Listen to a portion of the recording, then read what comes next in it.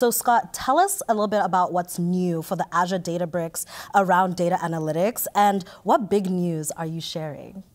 Well, I think the biggest news probably this week between the two companies is the integration we're doing across our OneLake offering at Microsoft and Unity Catalog, which is Databricks' offering. And you know, as Ali mentioned just before, that ability to kind of seamlessly integrate the data together without needing to copy it, you know, really enables organizations to leverage the data that they have. You know, every time you have to copy, there's some latency in the copying. There's extra cost in the copying, and you know, at the end of the day, if you can actually seamlessly integrate into your lakehouse